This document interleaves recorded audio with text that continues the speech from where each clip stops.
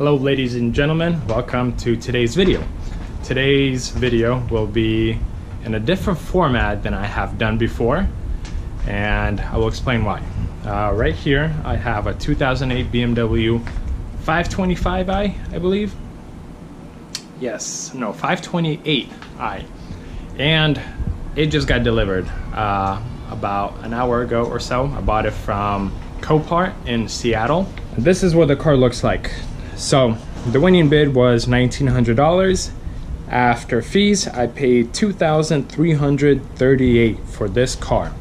It's a 2008 with 107,000 miles almost.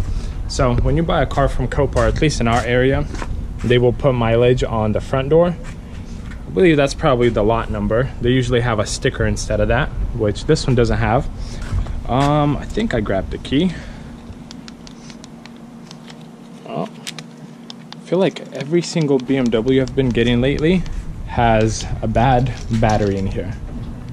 Look at that, it closes, but it won't open. So let me get this thing open. Here we are. And this is what it looks like. So I haven't done anything to this car aside from park it up here. I saw that it has a check engine code, which we will diagnose right now. And I will pretty much go from there whether I will want to keep this car or not.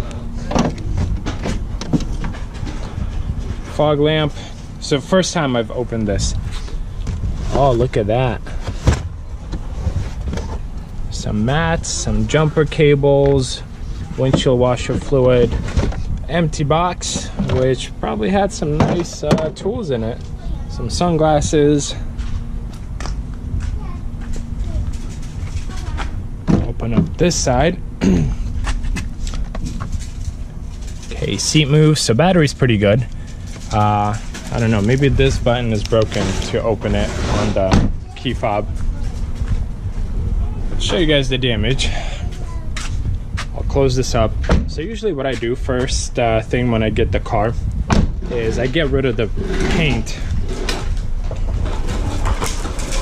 So that's the damage right here. And from the pictures I did not see that this was cracked. I already ordered cracked.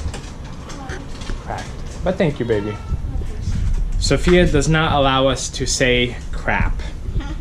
So every time we say it, she keeps us in check, which is very good. Thank you, baby. Welcome. So I bought the bumper, assuming everything was good. The bumper was $300 something for this car. Badge is missing. I'll see if I can find one inside the trunk, although I doubt it because it seems like it cracked and broke. But with this new video format that I am going to try, I will upload this video once this car is complete, or if I come to the conclusion of not fixing it and just dumping it onto the auction. And hopefully I will continue making these types of videos. But if all goes well and if I end up fixing this car and selling it completely fixed, then I will run down all the numbers for everything that I purchased. You guys will see me working on this car. But first things first, like I said, I want to get rid of the paint on the windows. I'll show you guys what I use. I have been using this Turtle Wax label and sticker remover for the last 3 years, and I buy it at Walmart or online. eBay and Amazon both have them. I don't remember how much they are because it's been a while since I bought them. But this process is super simple. Shake the can, spray the paint.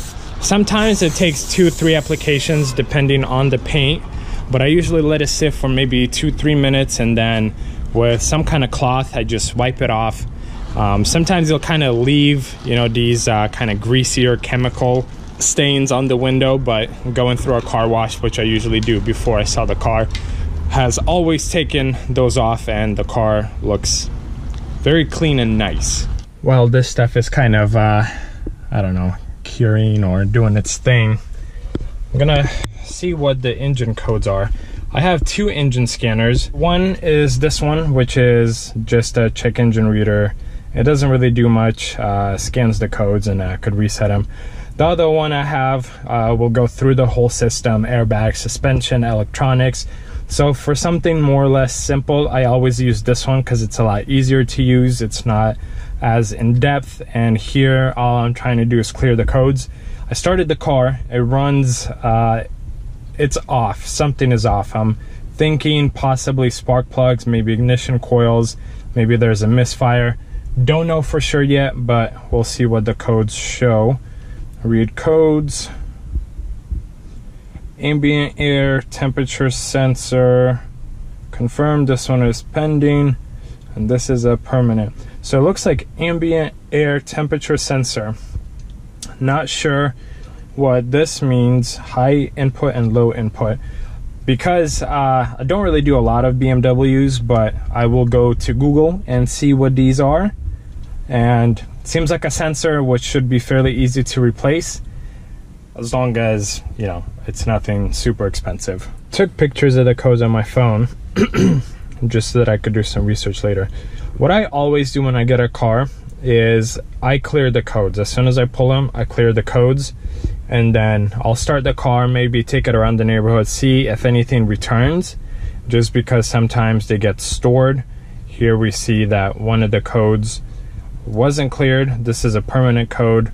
I'll see if my bigger, more serious reader scanner tool will give me more details about it, but I will use Google right now and see what these codes mean. So you guys could see all these marks right here.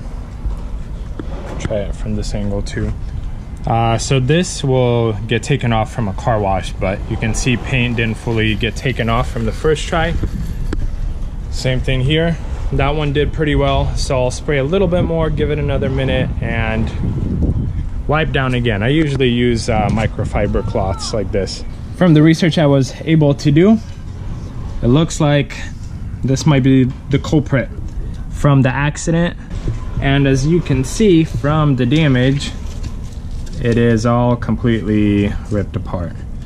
So I'll need to figure out where these wires go, not right now, and I'll need to put them together, and that should resolve my issue. As long as, you know, from Copart, whoever else was looking at the car didn't clear any other codes, because it does sound like this thing isn't running 100%. Don't think that this ambient sensor thing would cause it to do that, or I might be reading into things, but I'm gonna open up the hood and take a look at what's going on here. Looks very clean under here. For what it is, I don't think it was ever cleaned, because you could see some heavier spots here. But yeah, some right there, some here. But yeah, it looks pretty clean for what it is. Since this was already inside the trunk, might as well top it off and then get rid of this. I've bought windshield wiper fluid before, and I've poured it in, like half of it, and then I'd hear something running, and I look underneath, and everything that I just poured in was pouring out from underneath the car. Either a hose came off, or the tank reservoir itself was completely busted and it was useless. There's that. So what I'm gonna do now is clean out the trunk area, throw out, you know, things like this that I clearly will never use, and yeah, go through all of this stuff. Thankful that we have these, but pretty filthy in here. Let's get to work. Dude, look at that. They're nice enough to leave a garbage bag in here. For someone who had cleaning wipes and interior cleaner, they didn't do a good job cleaning. Starting to clean the interior, and try using this stuff, Meguars. It's supposed to work, but honestly very disappointed with it. I've never used it before. I've been using this stuff, and this is absolutely amazing. So I'll show you guys the difference. By the way, if you have some in your area, stock up. This is totally awesome, and I agree. Okay, watch. So you see this whole black trim? Let me see if we could just take it off. Nope. So we'll spray this, and it says wipe off right away. Okay, almost nothing.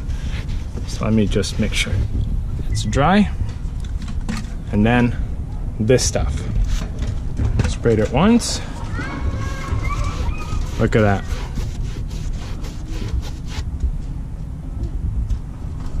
Show you guys up top. Spray it.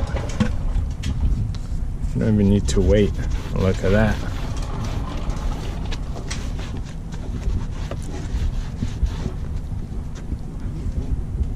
That's it. Love this stuff. And this is my last one. So I need to find more. So literally just spray down with this stuff. Grab your cloth.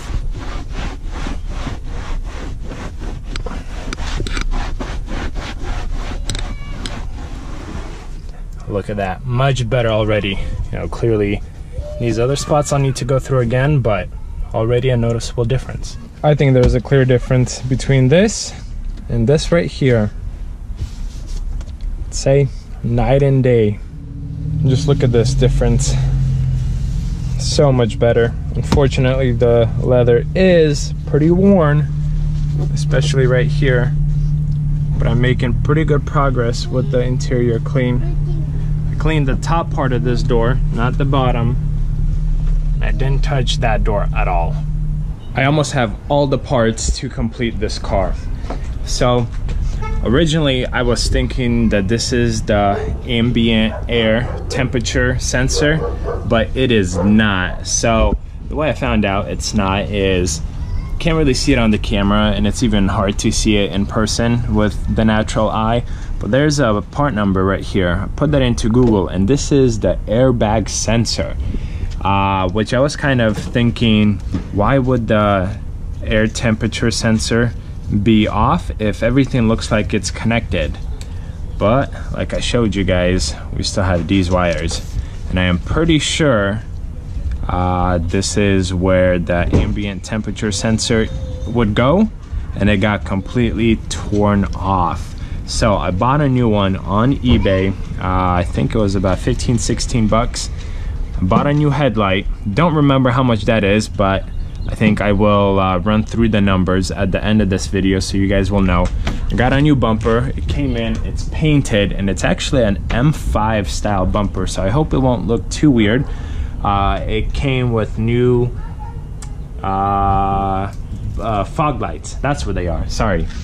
And it's painted and ready to go. So I think what I will do right now is replace the headlight, because the way BMW works is under here, it is very difficult to take out the headlight if you have the bumper on. So since I have the new headlight, might as well get it replaced. Here's the new headlight, and the way I bought it, I got it to match this, basically both of these barcodes.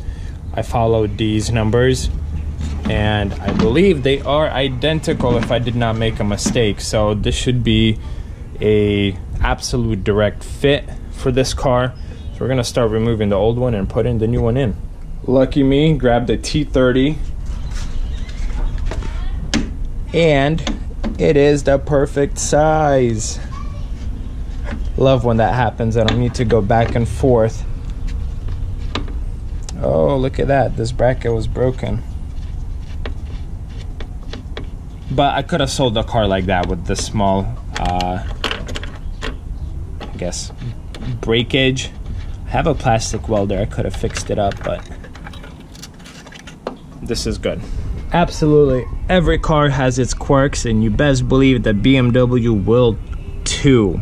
So there's one more, which is a T20. Let me see if I could line it up good for you guys. It's held right here. So this part right here, I guess it clamps down, and there's some kind of bracket that goes underneath. So I'll remove that screw, and the headlight should come out just like that. Let me put this headlight right here. The one thing I did disconnect before I took out the screw is this pin connector, and this is the bracket I was talking about. It actually looks like it's broken for the headlight mount, but it will work. It's not a huge piece, but well, could plastic weld it. What I will try to do, well, I'll actually replace these covers, and then I'll connect the pin and turn on the headlight, make sure everything works on it before I commit to installing it all the way and screwing everything on. So I think I got some bad news. The halo rings do not work. See, they work here, but not on this headlight. So I'll see if maybe I didn't connect something back here or what's going on, but I'm assuming that's an issue. Every single BMW is fun. So I pulled off, I think this is the halo light bulb. Just by judging from the connectors over here, it lives down here. And it was not working, so I started the car and then I was kind of touching it, and I guess the connection became alive. So I'm gonna put it back together and then see if that actually fixed the halo headlight issue. I am slightly annoyed. So this is what basically gives light to the halo lights or angel lights. And this headlight, the wiring was so jacked up. Like all of this was stripped and then done with electrical tape, but it was a terrible job. So I had to redo the wiring because it was shorting somewhere and not able to put the power to the halos. So I fixed that, I put it in, and this darn bracket is missing. Remember when I pulled off this one, it was broken? Yeah, same with this one. But the listing said all mounting brackets are there, not to count the one for this one is also broken. So there's two broken tabs. What the heck? But just so you guys know what I'm talking about, let me grab my flashlight. These headlights, so they slide into this bracket and then the bumper goes over here. So without removing the bumper, you cannot replace the headlights, as far as I know. Maybe somebody on YouTube has a better way. But I also had a 7 Series and we had to take off the bumper because the headlight had also like this plastic piece underneath, and it was also held from the bottom.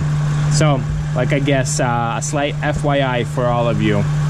But a slight update for you guys, since kind of working on the car right now. If you guys remember, I don't know if I showed it in the video, but when I got the car and I started it, the engine had a ticking, knocking sound.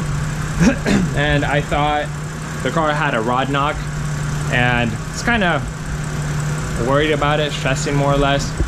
But a few days after I got the car, I was thinking, you know, what am I gonna do? Do I need to buy parts? Do I need to take it to a mechanic? And I was going to take it to my mechanic, who has done a few cars for me now. Really awesome dude. And I started the car and I was like, hey, I'm gonna let it run 5-10 minutes, just see what happens.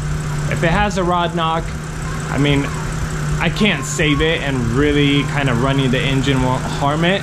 But after running for maybe 6-7 minutes, it got quieter and quieter.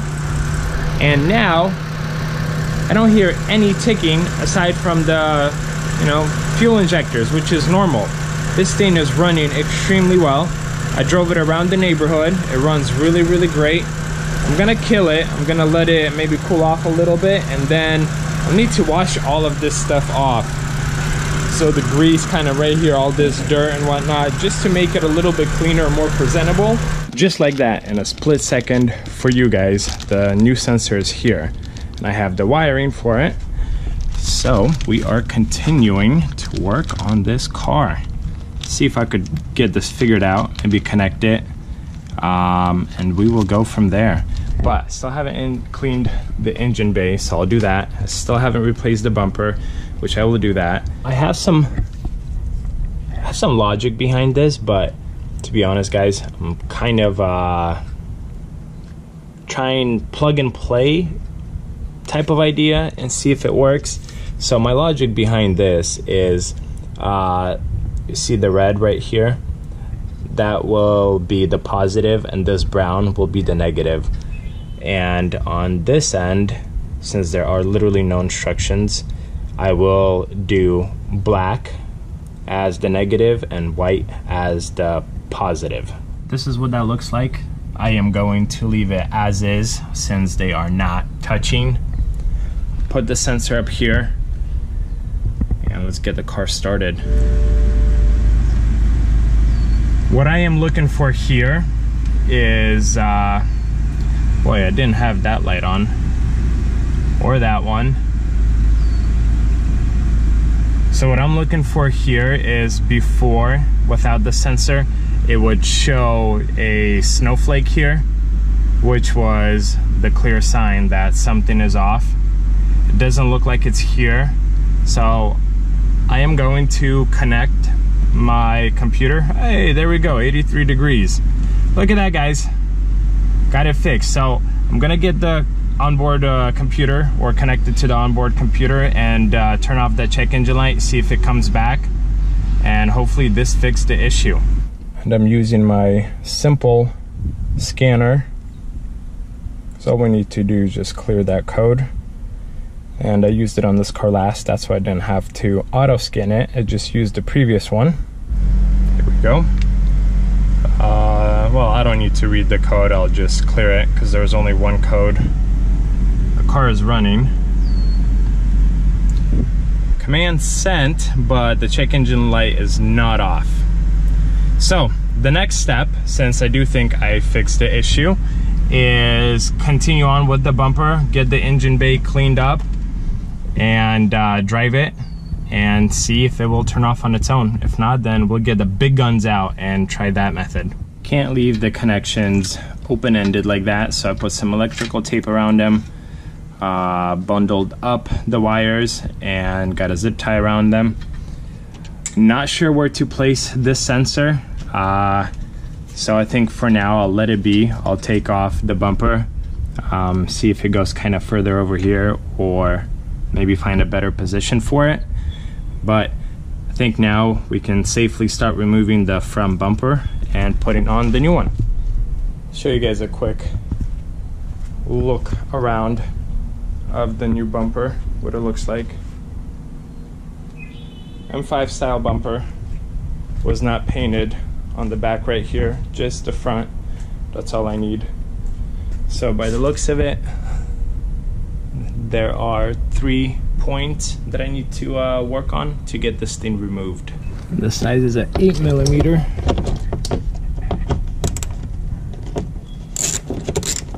There's the first one.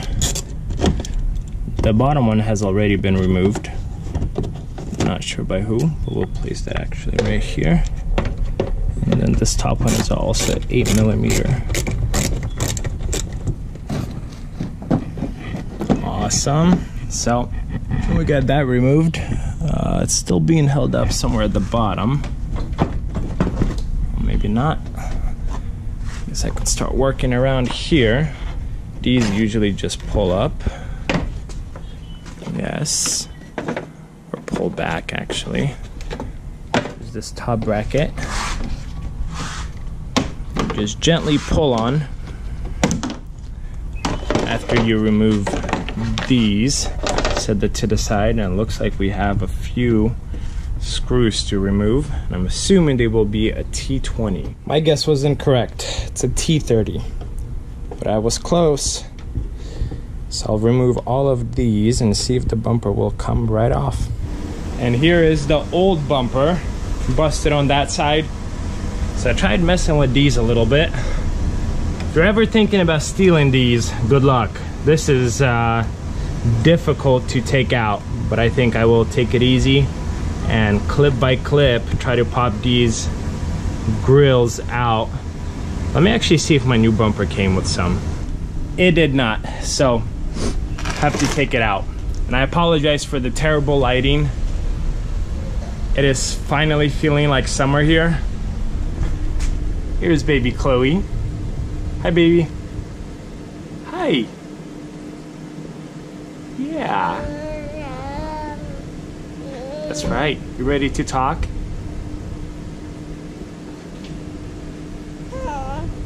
Yeah. Heck of blue eyes on this one. All of our kids have blue eyes, but here's one of the grills in, and they sent me the lower part. I have the brackets for the bumper fog lights, and I have new fog lights. So the only thing it did not come with was the kidney grills that go right here. I feel like a pro. Look at this awesome system. So I'll be doing this side now. And they were nice enough to pretty much give me everything I need. So this one goes from the outside, and then it's held by a bolt here, well, screws. And then one screw here, and then you put these brackets on. Take this film off, so satisfying. Set that to the side. And so this is the bottom end, not bottom, sorry, flat end, which means it's going up like this. Well, first slide it in like that. And again, guys, I'm sorry, I don't know how the lighting will be on this. There we go. 2 more screws in here. And the fog lamps are in. Well, ladies and gentlemen, got it installed. But as you can see, it is not a good fit. So this doesn't align properly. This right here is off. And I mean, you could see that it's pretty much in line. And there's a massive gap. This side is, I would say, perfect. But then this side is not perfect. So it happens when you get aftermarket bumpers. I messaged the seller. We'll see what will happen. But for now, I will finish it up and actually start driving it. See if that check engine light goes away and get it all cleaned up, look nice, maybe get it photographed, and then we will go from there with the bumper. But I'm gonna put in these bolts, screws, then this bracket will go on top right here, and then these rubber pieces will go around. Oh, I don't want to drop that, like so. And I think I will clean up the engine bay a little bit. Got my glove on, got the professional sprayer, but this is a simple green solution, and it's good for all-purpose cleaning. It's good for grease removal, oil stains and whatnot. So the last few cars where the engine bay was somewhat dirty, this is what I've been using. And I basically just spray it all over. And then I have a scrubber. It's like a wheel cleaner type of deal. And I go through the car. And then I just rinse it off. And with a vacuum, I blow dry it.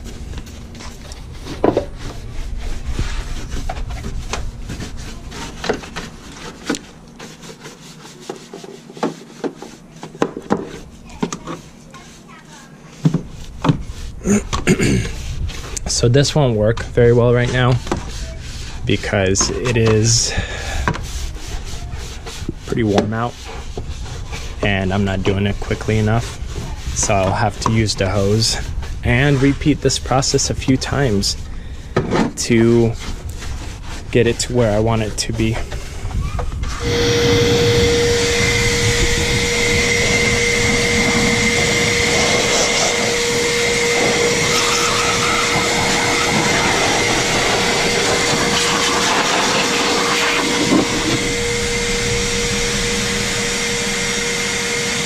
Hi, Noah.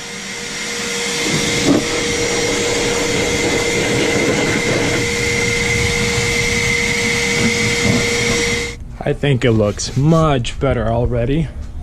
Clearly, I'm not putting any, oils or whatever on it to make it look all shiny, but it is clean. A lot cleaner than it was before.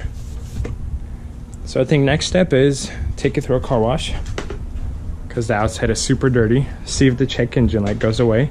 Take pictures of it. And if the check engine light goes away, I will list it for sale as is with the bumper and go from there. Guys, the car is ready. I look like a mess because I am a mess.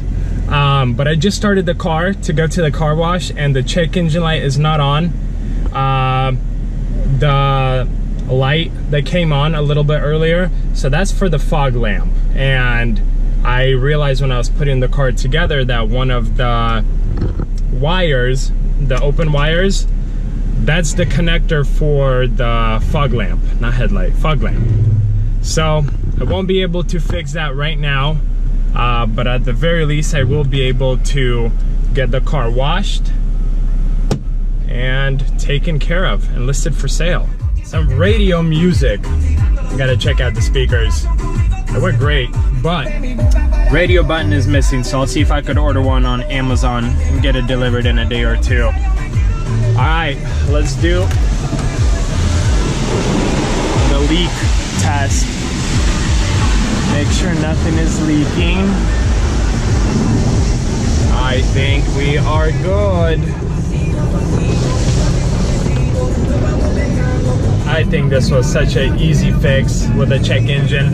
That was pretty much the only thing I was really stressed about, aside from when I first got it and it had the kind of knocking sound.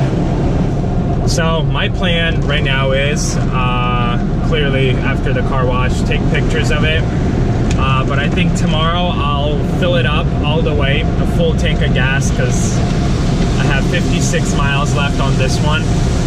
And I'm gonna put some injector cleaner, run the car through that, and then I'll drive it for a few days, take it through DEQ, and if it sells before that, then fantastic. If it doesn't, then the new buyer will have a DEQ slip, and they will be able to go straight to the DMV and get it titled and registered.